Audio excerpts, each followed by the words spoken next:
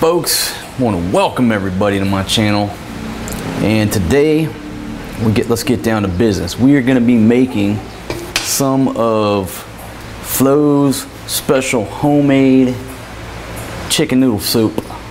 And what it was yesterday, I sent the ladies out to get some meat and vegetables for lunch, and they came back and my wife's sister whipped up some homemade chicken noodle soup. And I said, damn, I should have made a video, but it was too late. I'm gonna try to replicate what she did yesterday, and I'll go over the ingredients. I am missing one key ingredient, but let me just show you right here what we got. We got some chicken from the little, what's it called, Fresh something market. It's the meat shop, and I'm gonna show you on one of my walking tours where we get the chicken. Or did you guys get this from the market?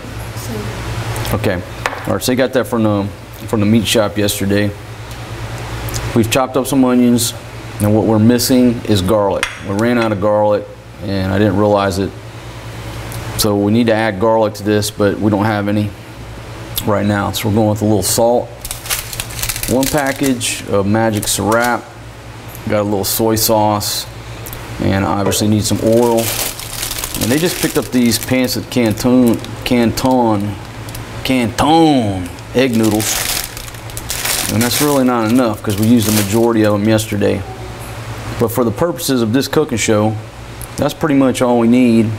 And we're going to add a little bit of water.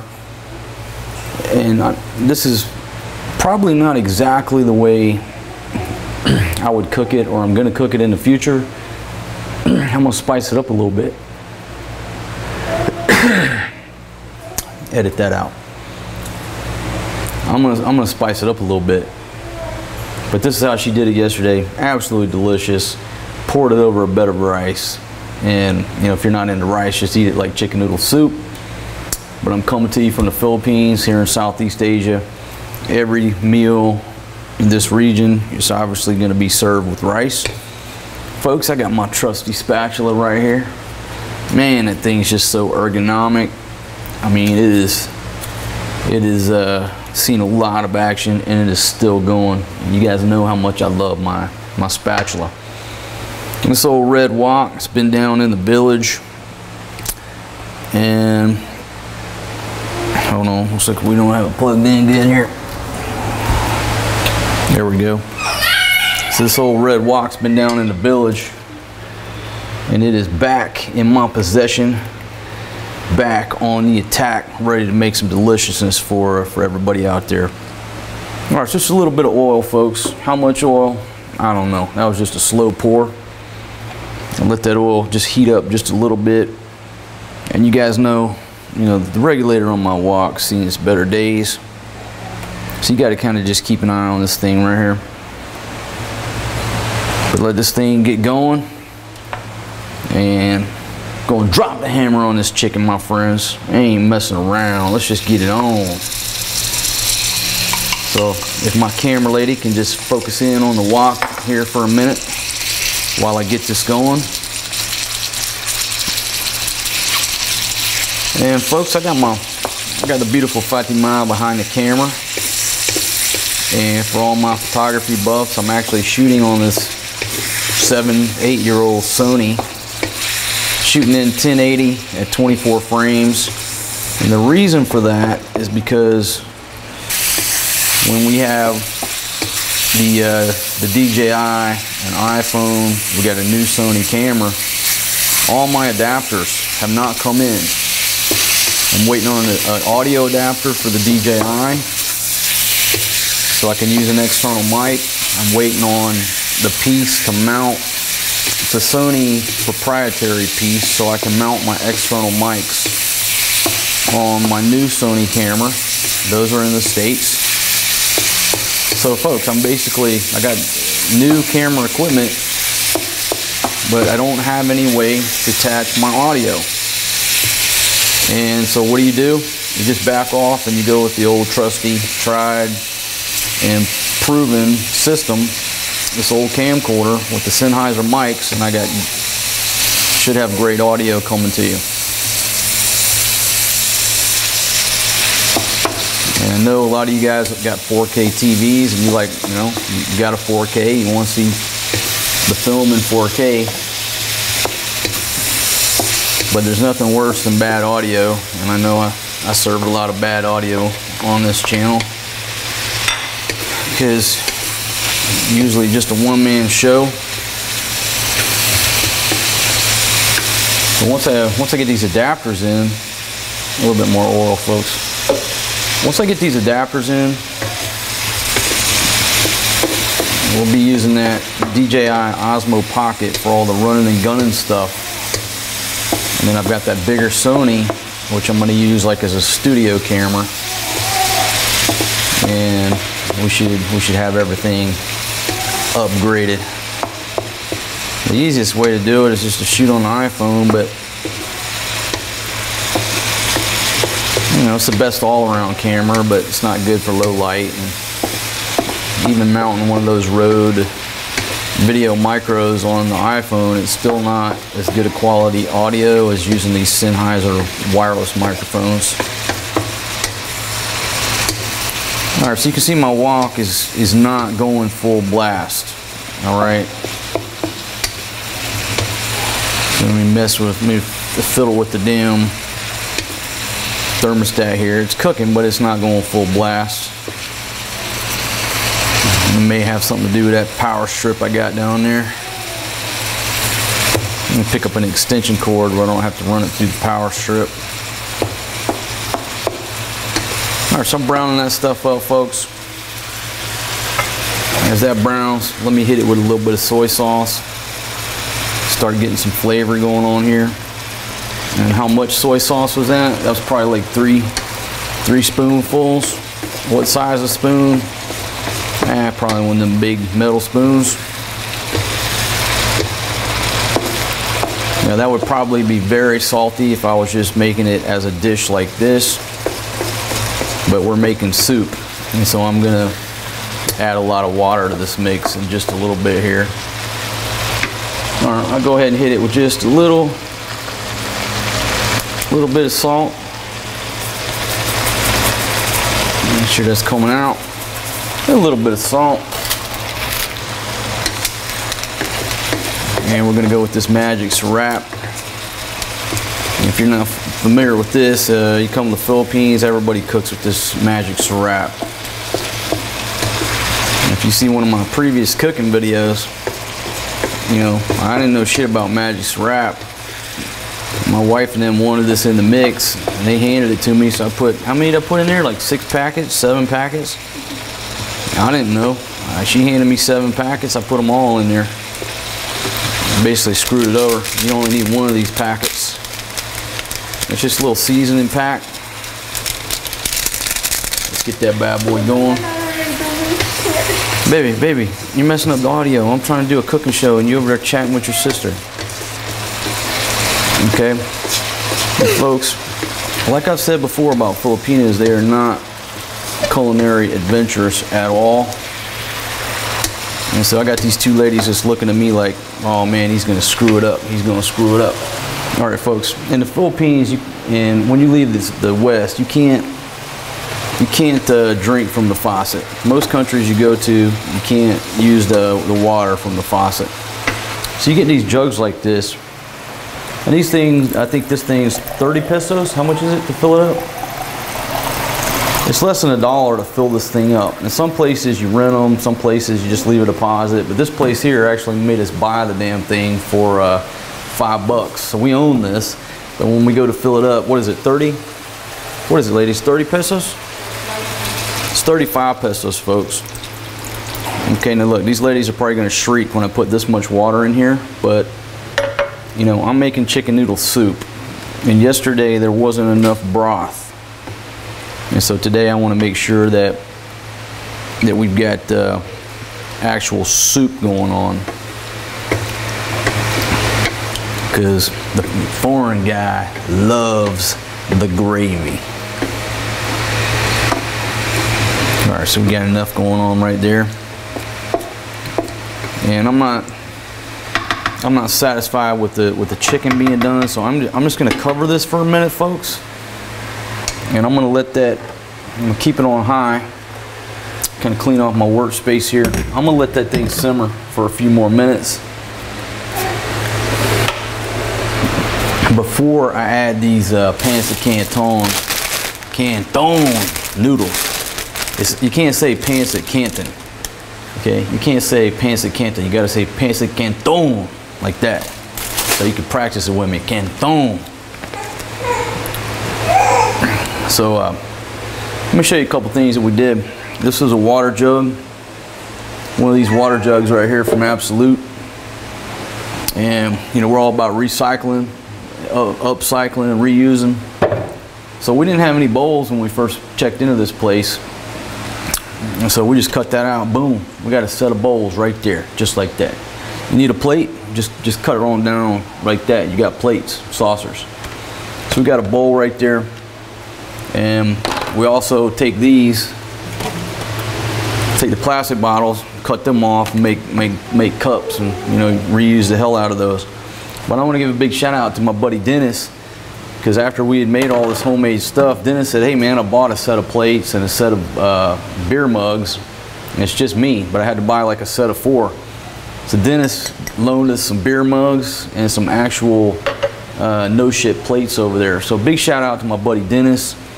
Man, thanks for hooking us up with that. But folks, you know, when you don't have money and stuff, you don't have resources, you become resourceful. And that's a great bowl. That thing will last a long time. I think a good salad bowl, really. You know, you get a set of those and put a salad in there. That's a great salad bowl. Perfect. All right, so let's check on this. Oh yeah, we're the full rolling boil. Oh yeah. Oh yeah, that's a full rolling boil. Oh, that chicken is tender. But you know, when I cook, folks, you know me. All right, I put the meat on the heat. I put the hammer down. I drop the hammer. Stomp on that throttle, folks. I don't mess around when it comes to meat. And I know when I cook them steaks, everybody was hammering me about ruining those steaks. Oh my God, he cooked them steaks, just murdered those steaks. Folks, I like my shit well done. I like my meat dark, just like I like my women. I'm not apologizing for that. And I'm gonna tell you right now, you study evolution, ain't no caveman put a damn steak on a damn fire, you know, for 30 seconds just to get the grill marks on there and ate that shit raw. No.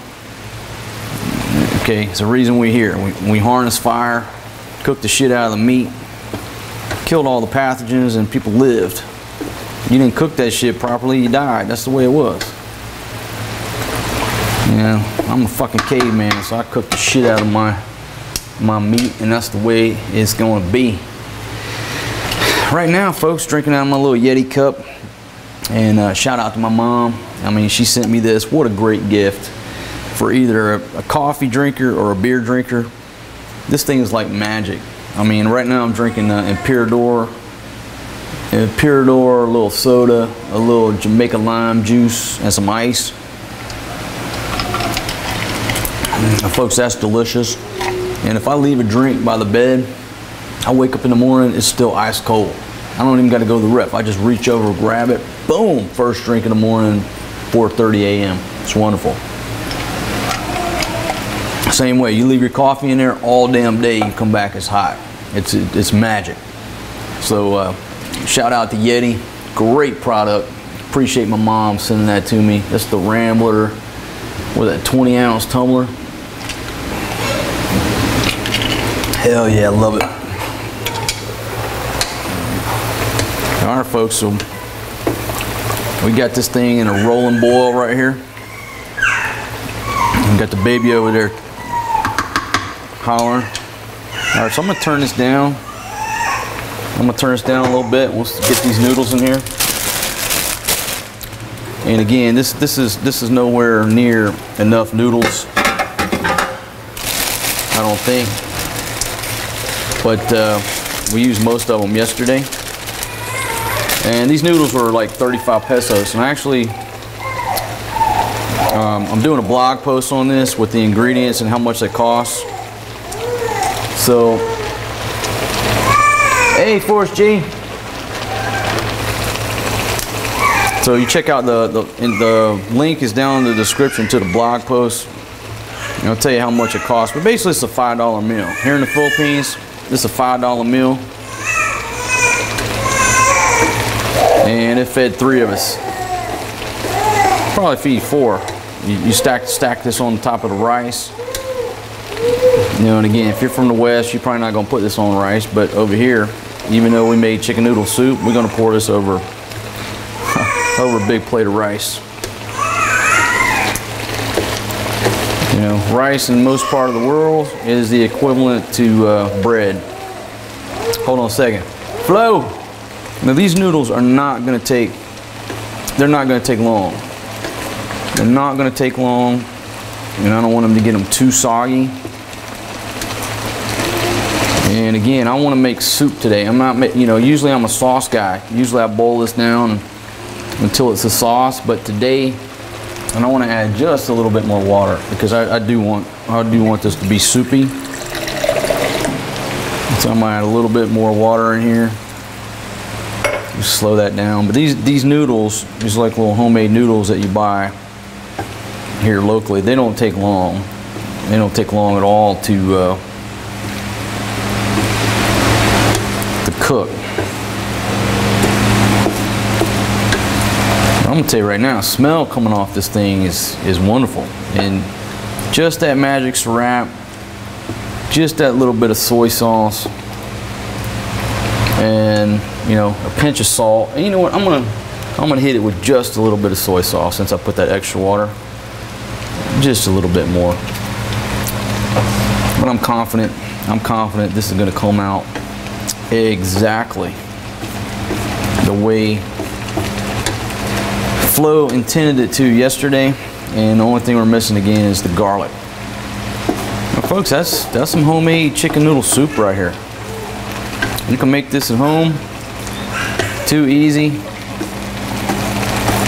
You know, what's it, 10 minutes? 10 minutes you can whoop this up for your family, and hell of a lot better than Campbell's or any other shit you can pull out of a can. That's it.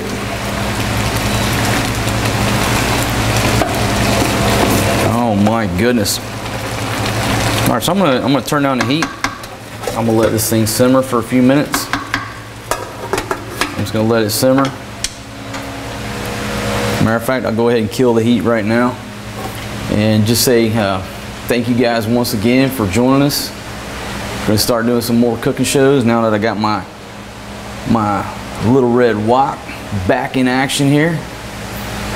And we're coming to you from the Philippines, my friends.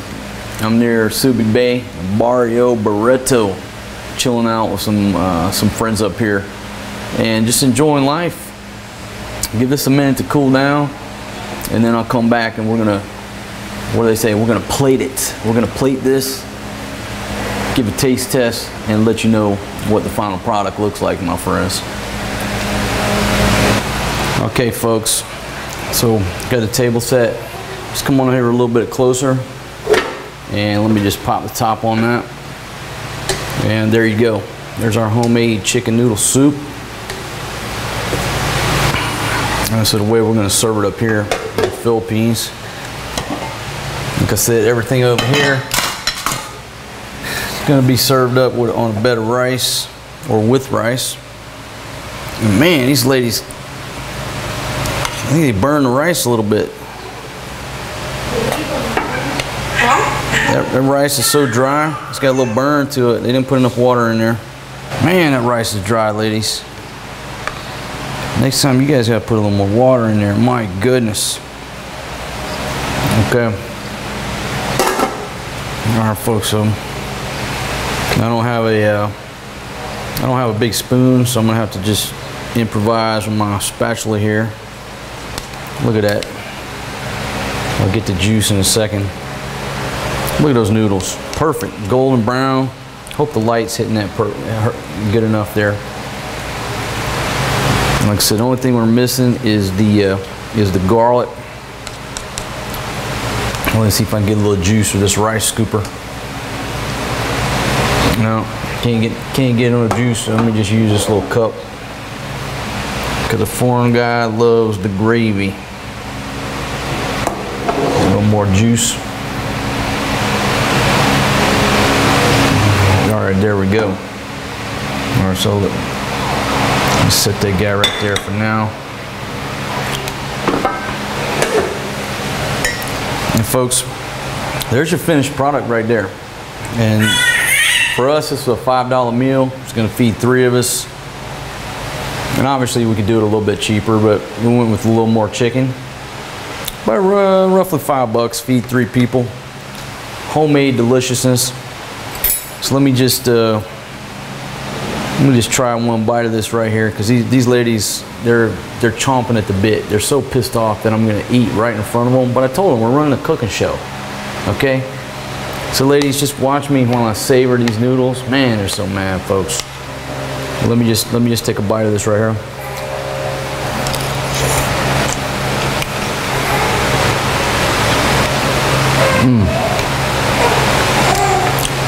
Folks, that is 100% on time. Now, if you're in the West, you don't need that rice. Just put some saltine crackers all around that thing. Mash you up like a whole pack in there. That is going to be a meal for you, my friends. So, message to all my men out there. Man, when you get home, I just showed you how to do this shit. Stop by the grocery store, pick this stuff up, pour you a big whiskey and soda. Make your wife some homemade chicken noodle soup. And we're calling it Flo's homemade chicken noodle soup. And surprise her with it. But just drop them saltines in there, my friends. If you're not a subscriber on my channel, bottom right hand corner of your screen, smash that overstay road sign. And food, beer, and visas, bad behavior, drunkenness, everything in between, that's what you're gonna get here. And nothing scripted. And we just do go wherever the wind blows us, and we do whatever pops into my head after I've had a few. Thanks for joining me, my friends. I'll see you on the next episode of my cooking show, next adventure, or the next live stream. Peace out.